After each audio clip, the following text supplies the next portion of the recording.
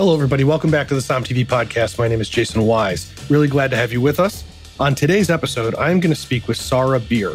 She is the owner of True North Wine Merchants, and they import some of the greatest, lesser-known Italian wines I've ever had, honestly. I think when you drink wines from Europe or Australia or, Canada, if you're in the United States, or if you're in any other country, if you're bringing in wine, it's really a misunderstood thing of how the hell it gets there. What's the process? And it's very fascinating to talk to Sarah because they're a smaller boutique importer. They have to really outthink the big guys. And so it's a fascinating conversation for those of you who drink wines that are not from the country that you live in. She's also the wife, I should say, the better half of Jonah Beer, who's been on this podcast many times, is all over Somm TV, one of the funniest humans I've ever met. So if you've seen their blind tasting sessions where the two of them blind taste against each other, it's really hilarious. And if you haven't, you need to watch that on Somm TV because they're the best. Before that, I want to remind you, we have new episodes of our brand new cooking and wine pairing competition show, Sparklers, every single week.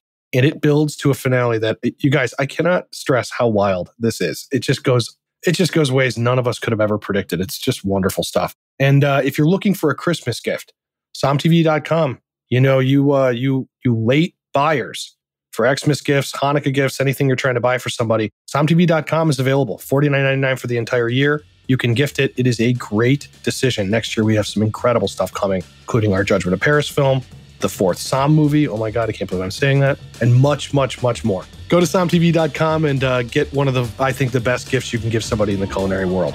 Without further ado, my conversation with the great Sarah Beer.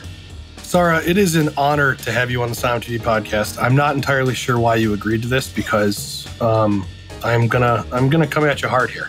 I'm ready, and Jason, it's an honor to be on here. I know you've had my crazy husband Jonah on a few times, and he is the character of all characters, and I think the two of you have so much fun together. So I hope to add some color to it.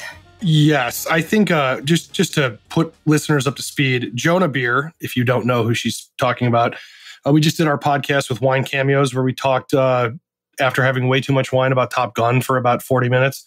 And he's a former Mennonite, and we did that whole podcast about he's a constant on Somm TV, and also live right now you can watch his new tasting notes where he talks about Barolo, which is old style, new style, very intelligent guy. But I have this sneaking suspicion that you are actually the real brains behind this team. Can I try to intro you? I'm going to try to do this. Okay. All right.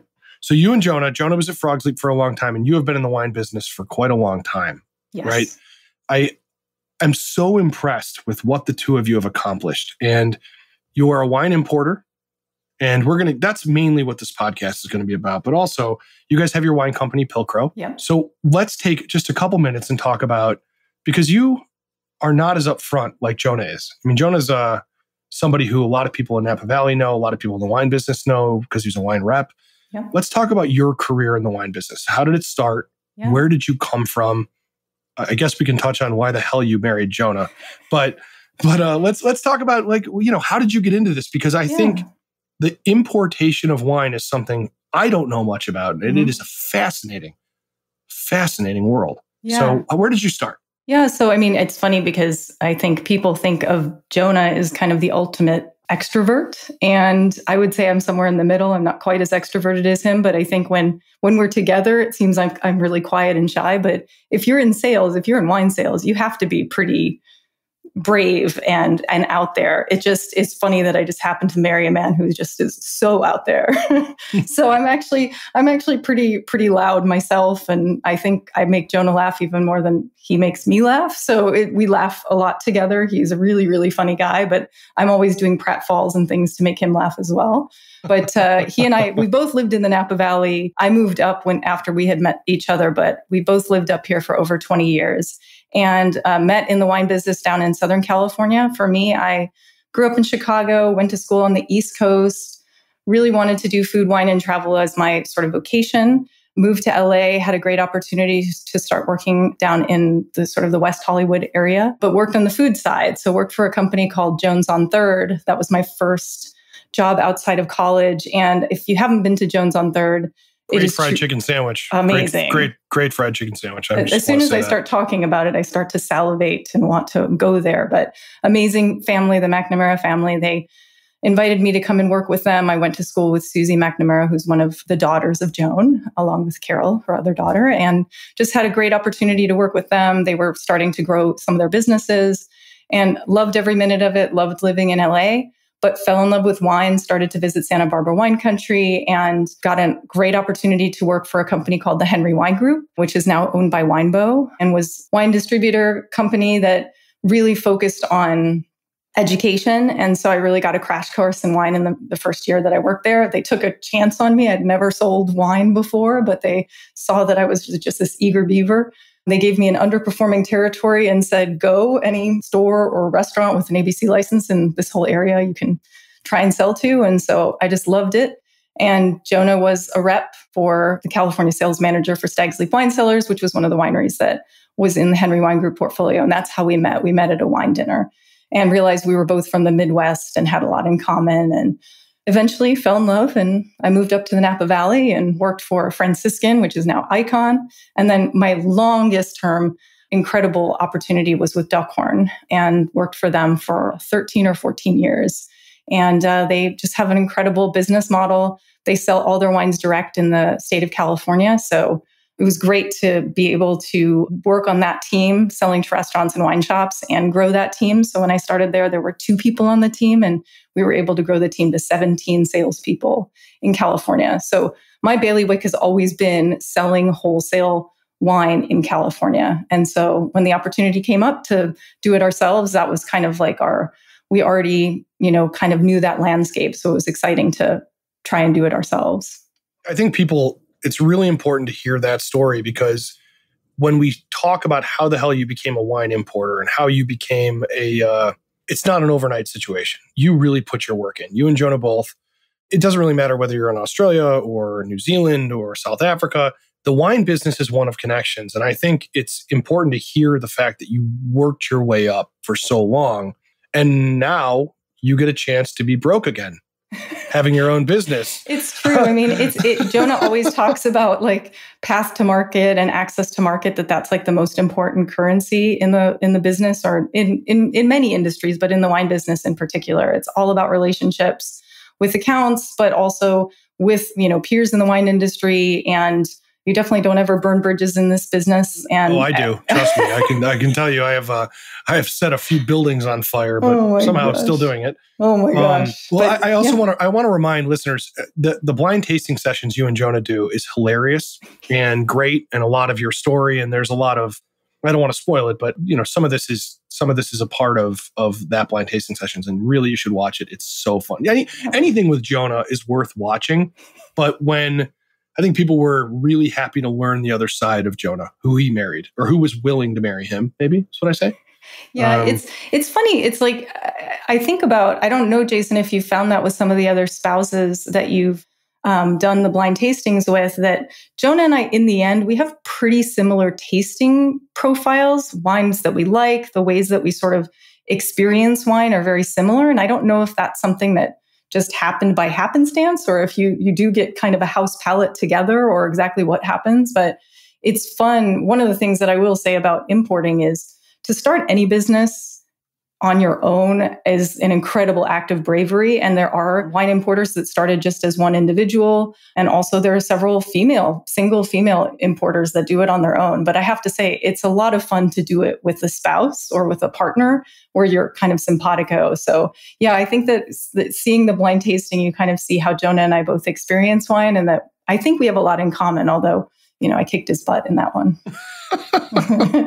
Well, so I want to figure out, because this is a monster of a topic. Mm-hmm. I want to talk about importing wine. So your company is True North Wine Merchants, and you guys import wine primarily from where? I've had a bunch of it. It's delicious. So thank you. Yeah, we it was important to us to explore the regions that we were most passionate about, and for many years before we did it, we decided that Burgundy was a place that really felt like a beating heart for us. These are obviously very, very awe-inspiring wines that evoke emotion. Most wineries there are family-owned and small production. They generally have, a lot of the producers only have a handful of hectare of vineyards that they're working with. So, we thought it was a great opportunity to tell fresh stories about a region that people know something about, but that there are producers there that hadn't been brought into California before. So it was a really cool to first start in Burgundy, a place that we got to know producers over a period of time.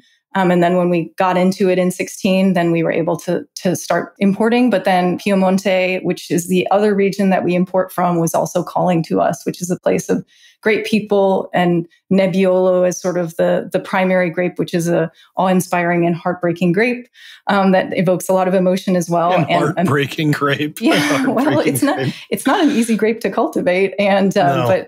but it is also a grape that is specific to that region. It is very, very.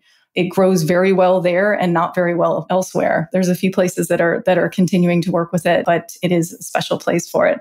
And the people there are amazing as well. It's a very, but both of these are places where I think a lot of winemakers have had crossover to learning. They visit each other often. They've collaborated together. So there's a lot of symbiosis there. And so for us, it was those two regions that we felt like we got something interesting. Can I also say they're two of the most, for lack of a better term, expensive wine regions? I mean, these are places that have watched the wines skyrocket. So here's where I want to start with this importation of wine. Mm-hmm. So you made the decision you were going to do it. Mm-hmm. I'm sure there is a 40-hour answer as to how you started. But what I'm curious about is, from a sky level, how do you pick the wines? And once you pick them, how do you convince them to let you import them? I mean, you guys are a small company. So how do you, when you find a wine that's great, I mean, people listening to this, they know Barolo. They know Burgundy, and they know that those wines are oftentimes, you're trying to find a deal, and a deal is still expensive. Yeah. Okay. So just from a region standpoint, how do you find a wine, and how do you convince them to let you import it? Yeah. What is the process of this? That's a good question. I did want to dispel one of the myths from what you were just saying, which is that I think there's value to be found in every region, and there's definitely value to be found in both Burgundy and Piemonte. And that's taken a while for me to fully understand, and also to sort of share that message out in the market. But we can circle back to that in a second. No. Let's go. Let's do that now. Okay. Let's do it now. Well, I mean, I really do think that.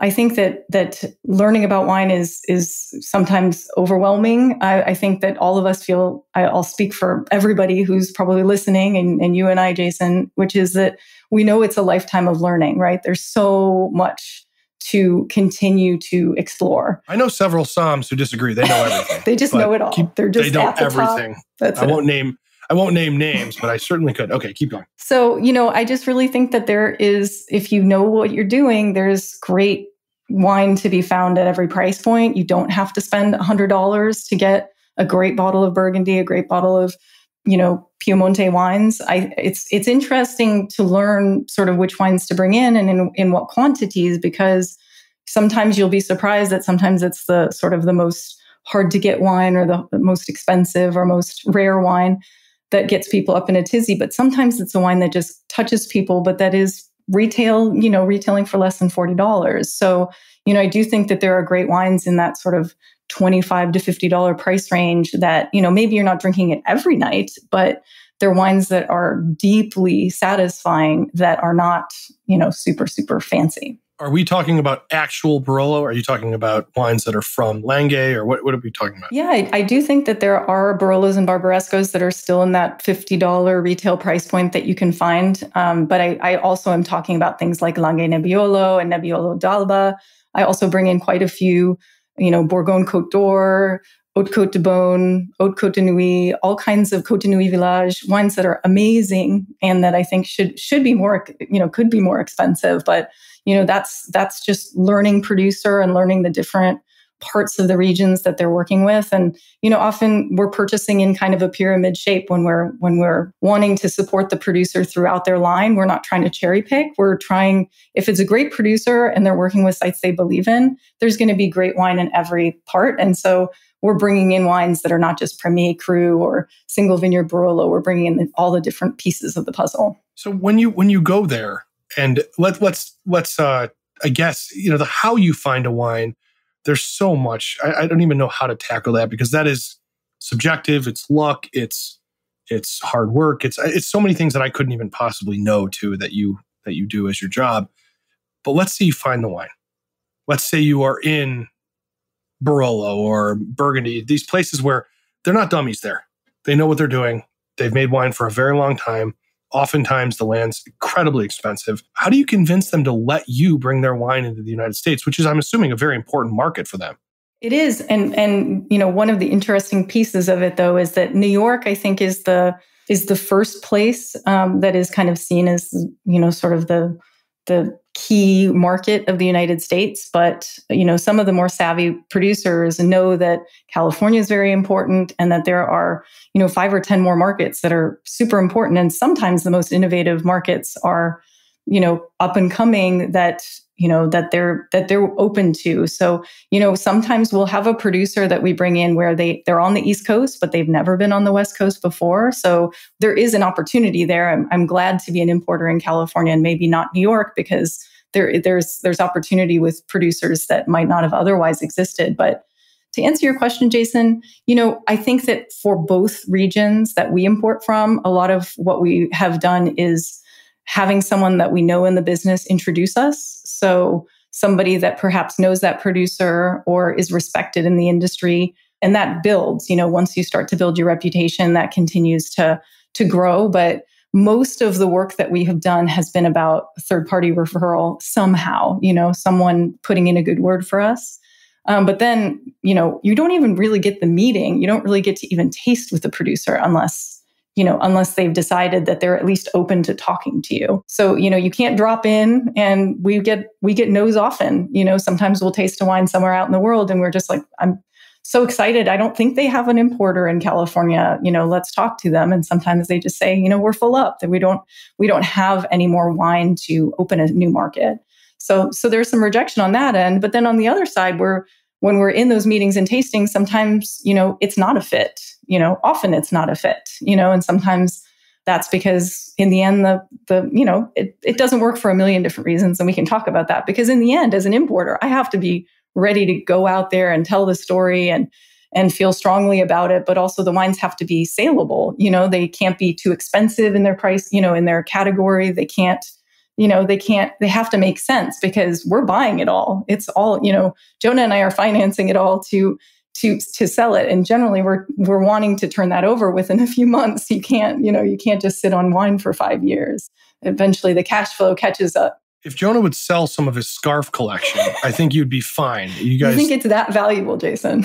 I don't, but I think he has enough that the bulk quantity is going to float you guys. Yeah. There are enough scarves. I don't know if anybody's watched Jonah ever on Som TV, but the guy's a scarf king. It's amazing. So give me some stories. I mean, so when you go and meet some people, give me some stories of no's, yeses, some stories of awkward stuff. What is it like to go and do this whole thing? Yeah. I've been to these regions. Sometimes you show up and you're greeted by a goat, a chicken, and 2 dogs. And you're looking for a human and you can't find one. Yes. So that does happen. Stories. That does happen. I mean, and that's the thing is, like, Jonah tends to be the person who does the kind of the front work. He identifies new producers that he thinks are interesting. So, for example, on our last trip, we went to visit one producer where it was just, a young kid who's in his late 20s and he's just out of wine school, and his family has a plot of land. And that time we got there a little bit too early. It was, they hadn't quite built out the winery. There was construction equipment everywhere. He had skipped a vintage because of, COVID or something like that. And it's just like, well, we're not there. That's going to be way too confusing out in the market. But we like the kid. we like what he's doing. So maybe 2 or 3 years from now, it's a good fit. But, at the time it was just like, oh boy, this isn't perfect. And it also, sometimes we think that we know what we're getting into, and then we get there and, we had that experience on one of our last trips where it was like, you walk in and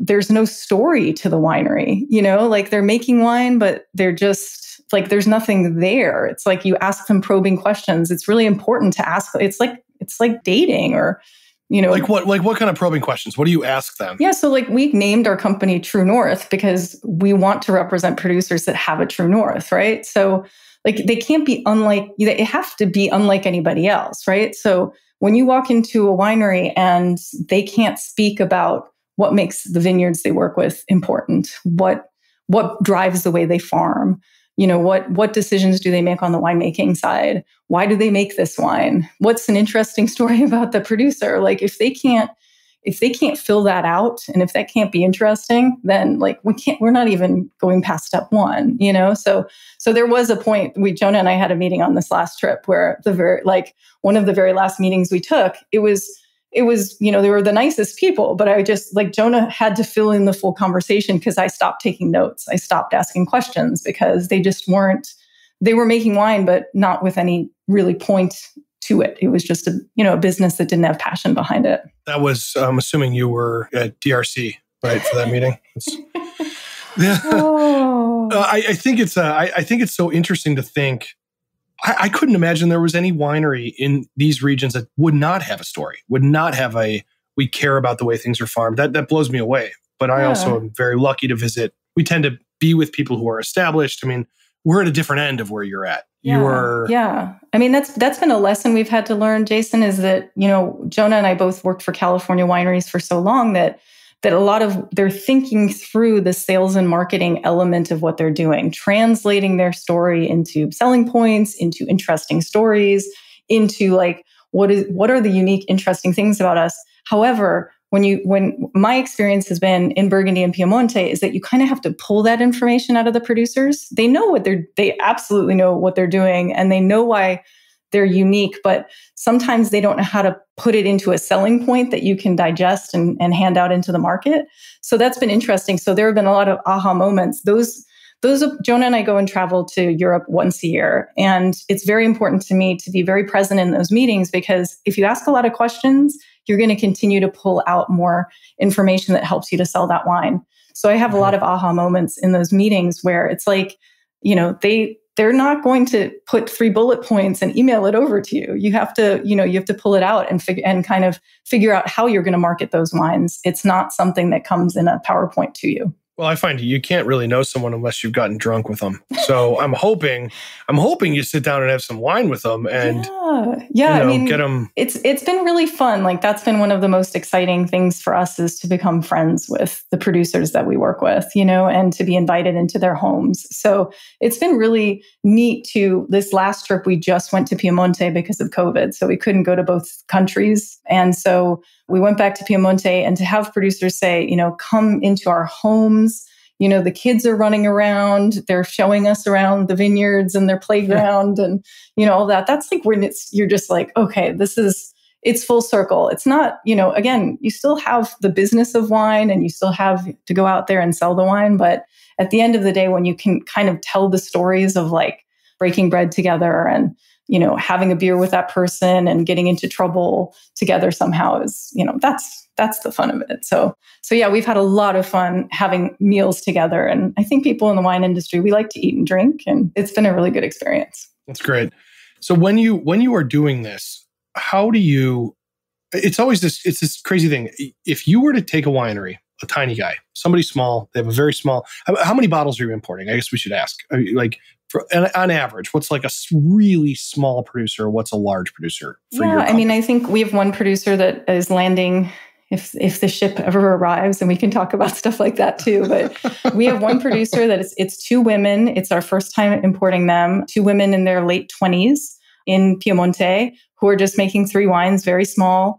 And we're just bringing in 25 6-packs of their Langhe Nebbiolo. So that's like, 12 9-liter units essentially. And that's how we'll launch them, is that, we'll identify some accounts that are sort of, telling new stories of Italian producers, whether that's an Italian restaurant or a wine shop, and bringing in, a small amount of their wine. So it's like, pretty culty, I guess, on that end. But then there are other producers that we're bringing in like 300 or 400 cases a year. But that's still pretty small, It is, yeah. in the grand scheme of things. We're lucky that you can bring in less than a container of wines, so we can kind of stagger out our shipments and not have to worry about filling up an entire container, which, for those of you that aren't in the sales side of things, that a container is generally like 1,000 to 1,200 cases of wine. For us, we're small enough that it makes more sense for us to do, little smaller bites of things. With some producers, we start small and we grow together over 2 or 3 or 4 years and kind of find the right sort of balance of things. With other producers, they're just so small that, there's one Burgundy producer, we get, 30 to 40 cases a year from them, and that's all they can provide. And they come and go within, 1 or 2 months in the market. Right. Do you have aspirations to be, I don't think people think of importers. A lot of people who buy wine, importers are not the star, but for people who are wine people, you look at the importer. I know when I got started and I made some, I remember meeting the team behind Rosenthal. And I remember going, I really like these wines. Mm-hmm. And so when I saw that little Rosenthal sticker on the back of a wine or on the label, I went, I'm probably going to like this wine. Yeah. I think for the normal buyer of wine, that's probably not the way they approach stuff. Do you have ambitions to be known like a Rosenthal, a Kermit Lynch, these importers who I'm sure started not unlike you are starting right now, frankly? Yeah, it is important to us. We Jonah just updated, my husband Jonah just updated our logo for True North, which is, you can see on the back of the label of all the wines we import now that it is a bear looking up at the North Star. And it's really, really cool, iconic Is the bear piece. Wearing a scarf? Is there a scarf on the bear? It might be hidden somewhere in the, it's just a white bear. So he might be wearing a white scarf. I will have, your husband is a white bear. I will happily put the scarf on at my expense if you would like that to happen. Fantastic. Okay. I love it. So it's important to us to be the stamp of quality for the producers that we represent. I think that Kermit Lynch probably does it best in terms of, I think some of their, or many of their bottles now have the Kermit Lynch logo on the front of the bottle, not even on the back, because it is such a stamp of quality. So that's really important to us. I think that, for us, it's like, I want to be able to walk into an account and show wines that are from different producers in different regions, but that have someone, a buyer, walk away and say like, okay, I get that not all these wines taste the same and the stories are different and everything, but that there's kind of a through line of great quality and wines that have, sort of depth to them, but also that, like that there is this sort of like, you're not going to get clunkers with our portfolio. And so that there's some really nice sort of, I don't know, a True North, but like I think you'll find that the wines that we have tend to have a little bit more feminine quality to them. I don't think that that's unfair to say. I don't know, Jason, if you find that to be I don't know if that's a term that's fraught with issues. It is. I think when that term is brought up, oftentimes feminine, masculine is, you find, okay, let's do this. I think, in Piemonte, you hear feminine, masculine quite a bit. It's like the Barbaresco is this way, Barolo's this way, and Lagunier Nebbiolo is this way. And often feminine is a word. I will say you live in Napa, don't you? That's a word I think is not okay to use to describe wine. Normally, I think some people shy away from it. I really embrace it. For me, masculine and feminine talking about wine is something that's evocative to me. So, and it means something to me. So, for when I say feminine, I tend to mean that it is maybe a lighter touch. Wine that has often floral notes to it, or delicacy in the fruit, that the oak is integrated. It's an aromatically driven wine. The tannin might be there if it's a red wine, but it's integrated. So it's a wine that's maybe a little bit softer and prettier. And for me, masculine, I make Napa Cabernet. So I love, wines that as they age get things like cigar box and, tobacco and licorice and all that kind of stuff. But I also like the pretty side of wine. And I think that our portfolio, you're not going to find a lot of heavy-handed wines in it. Right.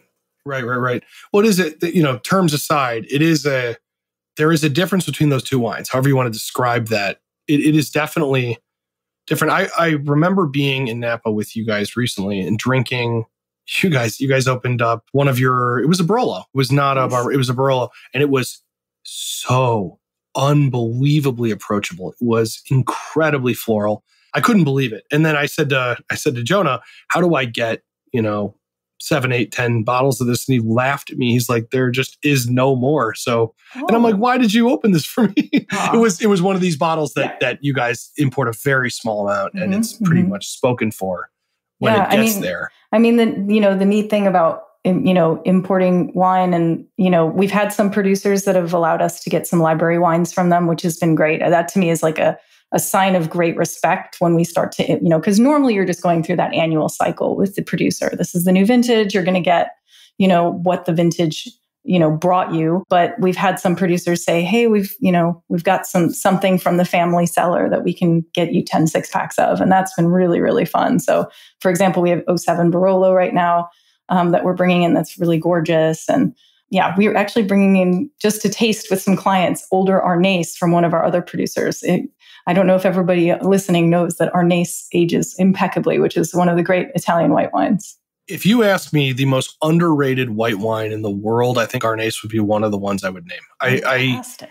I truly believe, especially from a price point standpoint, it is incredible wine. Really, truly amazing. Yeah, very evocative and really, can age. And it's just, you write notes and notes and notes when you're tasting and smelling those wines. Yeah, I'm very skeptical of regions that do not have a white wine that is endemic and that they respect and love. And I think that when you go to Barolo and you drink a lot of these red wines, and they're grippy and there's tannins and they range all over the map.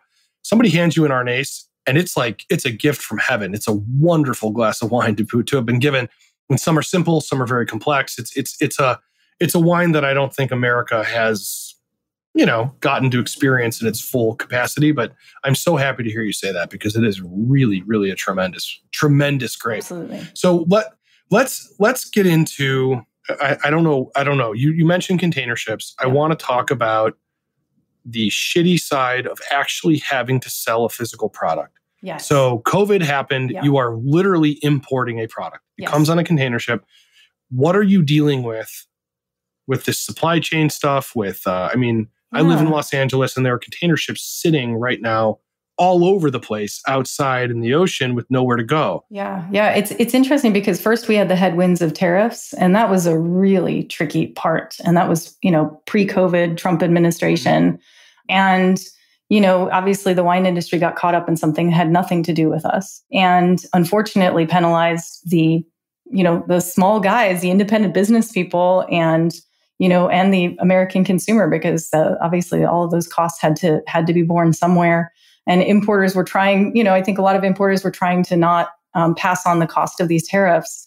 And so they ended up obviously taking less margin. So there was a lot of pain, and of course pain to the producers in Europe that also, had to struggle to, some of us couldn't take as much wine because it was much more expensive. So tariffs were tricky, and they were erratic. And so people, a lot of the wine industry banded together. And I think that was a really a unique thing about our industry, that people were actually able to, find a lot of common ground together and actually put, work to it.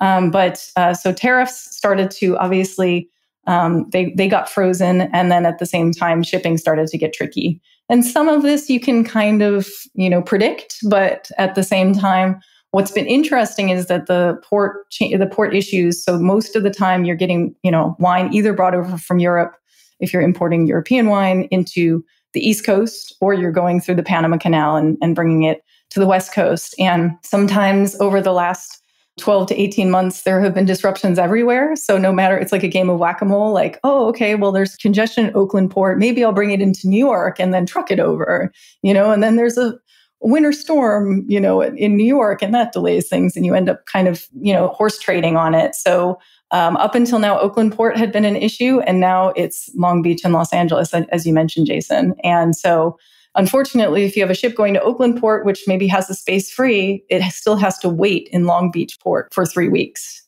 with your wine on it, and then it goes up to Oakland Port. So sometimes they'll actually skip ports. I feel very lucky that I haven't had too many nightmares where, I had promised a client something and, everything fell apart because of a delay. But it's something you have to watch a lot and plan for. And so what, I think a lot of producers and importers have just kind of had to make adjustments. So what Jonah and I have done is that we're just bringing in wine faster. we're just saying, screw it. Like something that took 3 months now might take 4 or 6 months. So let's just do it as fast as we can. So we're, and that's a cash flow thing for a lot of importers. It's like, at some point you can't pre-buy too many things too early either. So hopefully it'll get resolved, but they're saying that, it'll last until next year at least. Yeah, I wouldn't hold your breath on that one. It's tricky. Are these containers refrigerated? Yeah. So, it is an optional thing in the business, but if you're bringing in fine wine, I would say that refrigerated containers are the gold standard. So I work with a consolidator that's all they do. You can't, I guess you could choose if you were bringing in very inexpensive wine during the winter, you could make that choice, but it seems very risky to me. Do you find yourself looking at meteorology? Are you looking at weather? Do you have GPS on the ships? I'm so curious I want people listening to understand when you drink, and there are people out here who are just like, they love wines from Ribera Sacra in Spain and, and all these sommeliers that I love and adore. But I don't think the people who drink these wines at the table or at a wine shop understand the pain in the ass it is to get here, the geopolitical situation, the politics, all this stuff. And 2 questions. 1, did you know you were getting involved in all of these different topics when you got into this? And 2, are you obsessive about it? Because that's the middle of the night. Are you looking on your phone at GPS of a container ship going through whatever, Gibraltar or something? Yeah, we definitely, more recently, you're definitely watching ships. So yeah, there's some great websites that you can see exactly where that boat is at any time, which is really, really cool. But if that boat is delayed for things that, you cannot control it. And you can't control it midway through either. You can't realize you made a mistake and now you move the wine, midway. We didn't even talk, there were a lot of strikes over the last few years in European ports too. So, there were so many things that are out of your control. Like anybody who's been to Europe knows most things are on strike at a given time. Yes. But you've been to France, let alone Greece. So don't get me started. My honeymoon basically, I was gas people were on strike. The airplanes were on strike, France, Italy, all this stuff. But it's also, what do? Do you just, your stuff goes on there and you just throw your hands up and go, whatever, it'll get here when it gets here? Yeah. You have no influence? You can't do anything? No, it's interesting because we started our business in 2016 and now obviously we're at the end of 2021. And I would say I'm still learning in terms of just like how to have the right amount of wine in the pipeline at any time, and some of it, again, your producer may only, let you pick up once a year and it's just that's what you get. But then we have other producers where we're figuring out, how to not just in time it, because there's no such thing as just in time, I don't think, in the wine industry, particularly over the last few years. So you just have to figure out what's the right pace to get things done at, and then always be vocal with your producers about wanting more wine if a wine's really successful and getting that wine on the water. So we work with a great consolidator named Lenteni Imports, and they are great to work with, but they're also beholden to the bigger picture of things too. But it's great because we can bring in 50 or 100 cases at a time, of producers. And so we don't have to wait until something else gets built for us, So for us, at this point, sometimes I would have said I'd rather just have 1 or 2 or 3 ships to think about. Now it's hey, you know what? Just get it on the water, and then we'll just have to follow through, all the different ships. But, again, it's just a part of the business that is behind the scenes. But at the same time, I sell, I import wine, but I'm also selling it to clients that are counting on me. And so, I'm thinking about what their needs are. And thankfully, there's no break between those 2 things, so I'm feeling the pressure on both ends. And that's actually a good thing in terms of just making sure you don't mess it up for anybody. Can I ask a stupid question? Yeah. Potentially stupid question? It's not stupid, Jason. There's no stupid. Oh, I promise you, I can do that. Why are you not importing barrels or larger containers? Why, from a carbon footprint standpoint alone, and also from a standpoint of just the fact of the cost of bottles, all the, the weight for what the actual wine is, why not bring in stuff and bottle it here aside from the infrastructure needed? Can you do that? It's a good question. I actually, just spoke to someone who's planning to do that recently. There are options. I wouldn't say I'm an expert on it by any means, but For us, I think the producers we're working with, the way it works in Burgundy and Piemonte mostly is that they're bottling and then they're going to label the shipment. So that's something that also I'm guessing a lot of people that are listening to us probably already know all of this, but in those I don't know, this is it's not the normal thing, that people are dealing with. I mean, but there's professionals that listen to the podcast for sure. And I love these people very much. But generally, most people who drink wine are not selling it. Most people are drinking wine. And so this is not something they come across often. Yeah. And so like if you're drinking a California wine, most of the time that wine was bottled and labeled, capsuled, and put in a branded case all at the same time. And that's because we have, that's historically the way it's always been, but also because of the way that we store the wines, in environments where there's not humidity or any issues that way. And so, but particularly in Burgundy, I'll mention is that there's like a lot of humidity in the cellars. They're not the right conditions to keep labels on the bottles ahead of time. So they'll, bottle the wine. It has a cork in it, but then I think all the rest of it happens later. And so they are preparing the order after we've placed the PO. That's when all of the extra packaging. And so that means we can choose whether the wine goes in a 6-pack or a 12-pack. And they have to put in on a special back label that has our importer information on it. It's interesting because it makes me think about all the ways that like at the beginning, it felt very foreign to me, no pun intended, but like just learning how to get label approvals for each of the wines. And that felt very Herculean to me at the beginning. And now getting what they call COLA approval, it feels much more sort of, it's just a part of the process is that you have to get government approval for each of the labels front and back before you can start bringing in the wine. And that means you can also make changes at some point into the back label too. So it's an interesting part of the business, but I've never really thought about bringing it over in bigger amounts. It does make sense from a carbon footprint, but I don't know if our producers, we never really addressed it with them, but I think they're primarily bottling when they're bottling and they're not waiting to hold aside an extra quantity for you. Right. Interesting. I think there's definitely something on the horizon we could do because, I'm open as a consultant if you want me to. Well, I am sure that you have really bad ideas. have you, let's talk about the, just with the little bit of time we have left. Yeah. The actual sales of it all. Yeah. Have you ever imported a wine? You've imported a wine and you've put it up and it didn't sell. Yeah. Or it just exploded and you were like, what the hell? Yep. I mean, give me some stories about how when you actually found a producer and it just didn't go the way you thought.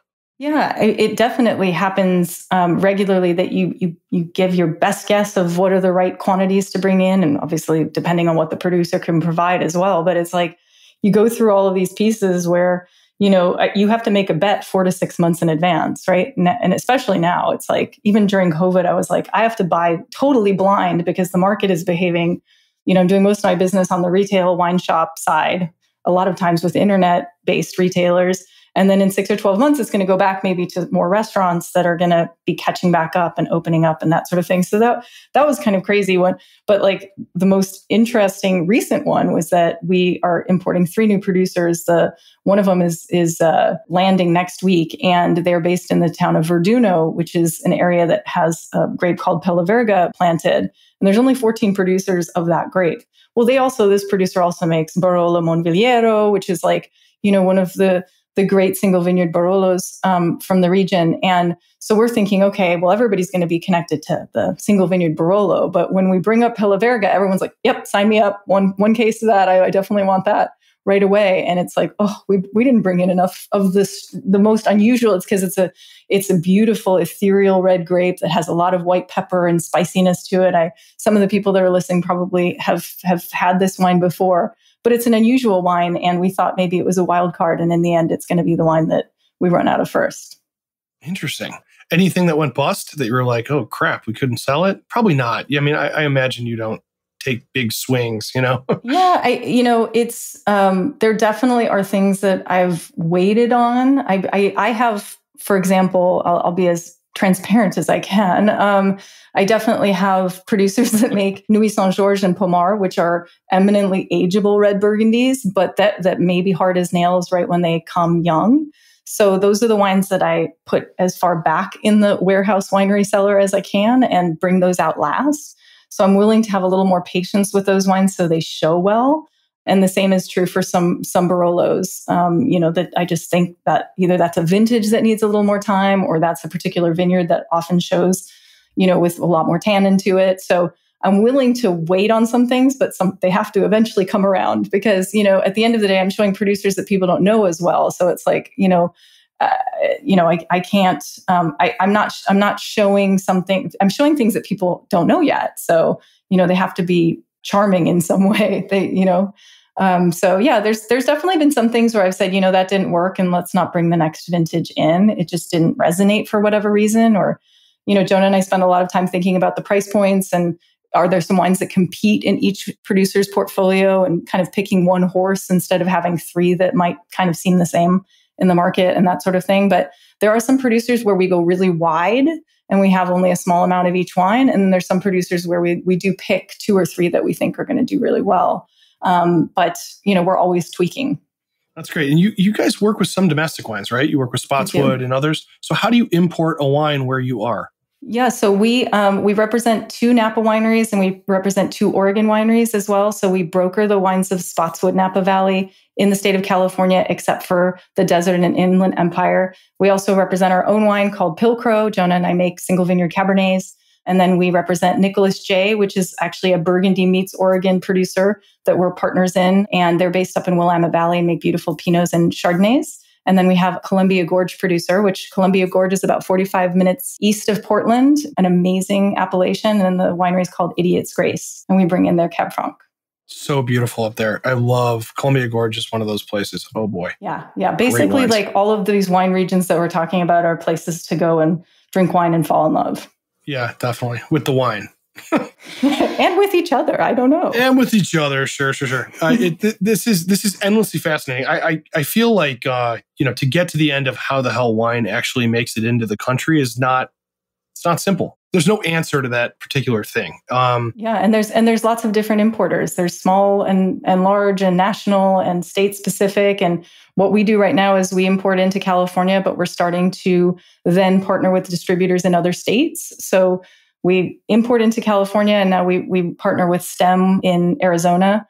And they're an amazing boutique distribution company in Arizona. And we're about to open Texas next. So there's interesting ways to sort of start to grow your footprint, but do it in kind of a thoughtful way. But at this point, we don't have dreams of being a national importer, but it is something that, there's a handful of them that are doing it amazingly well in the States. Incredible. So let's talk just last question here. Yeah. What region, what place do you want to go to next? If you could. A good question. If your question, Jason, is about importing wines from another region, I would say that probably importing. Probably importing. For now, one of the things I think has made us successful is that we've chosen our lanes. So Burgundy and Piemonte are where we feel just like we're still scratching the surface. There's still so much more to learn. There's so many amazing producers there, and we think there's still a lot more opportunity. And so for us, it's like there's other regions we're interested in, we're open to, but we're definitely like not opening that can of worms just yet. But like if you come to our house, like you'll see we drink at home. Aged Napa Cabernet, great wines from Burgundy and Piemonte, and that's like 90% of it. Have you thought about any Greek reds? I know we're getting off topic here, but I think there are some Greek reds that honestly, like I'd love to see hit the States that are very Barolo-like. I mean, it's an interesting question. Like every portfolio, like if you're a buyer, if you're a restaurant buyer in California, and maybe you're being called on by 50 wine vendors, they have a lot of choice in who they do business with, and I think there are some importers that like specialize in certain regions that I think are doing a great job. For me, it's like I like being a little bit blue chip, but also kind of a champion of small to mid-sized family-owned, farming-focused families. And so for me, it's like, I don't know, if I start to get into 3 or 4 regions more, I feel like that's kind of dilutes our message a little bit and makes us a little bit too much of a jack of all trades to the clients we call on. Like I already have to decide between, okay, am I going to bring Napa Cabernet to you and Willamette Valley Pinot and Barolo Barbaresco, Arnase, red and white Burgundy, maybe a little bit of Côte Chalonnaise and some Gamay, like you can easily lose and dilute your message. Well, I'm going to talk to Jonah about importing Zino Mavro soon, and we'll see how that goes. But I love it. Sarah, it is a pleasure to have you on. I really appreciate it. This is a lesser discussed aspect, I think, of what we drink, and it's also so important for people who really deeply care about wine. Yeah, and it's an endlessly fascinating topic. I think it's a case study kind of in the business of wine, and bringing the world together, I think, through wine. And, I love it. I've enjoyed every minute of it, and I hope to do it for the rest of my life for sure. All right. Well, listen, we will get to know each other better by getting drunk together soon. And I look forward to it. And wearing scarves together. Oh, wearing scarves. I will help liquidate that and get you guys rich from Jonah's collection. All right. I will talk to you very soon, Sarah. Thank you very much. Thank you. Thank you, everybody, for listening. Really appreciate it. Don't forget, Sparklers is airing every single week on SomTV. SomTV.com for the best culinary shows you can get. $49.99 for the year. This episode was produced by Nadine Netman and mixed by Alex McCourt. Everybody, holidays are building up. Have a great, great time. All right? Talk soon. Bye-bye.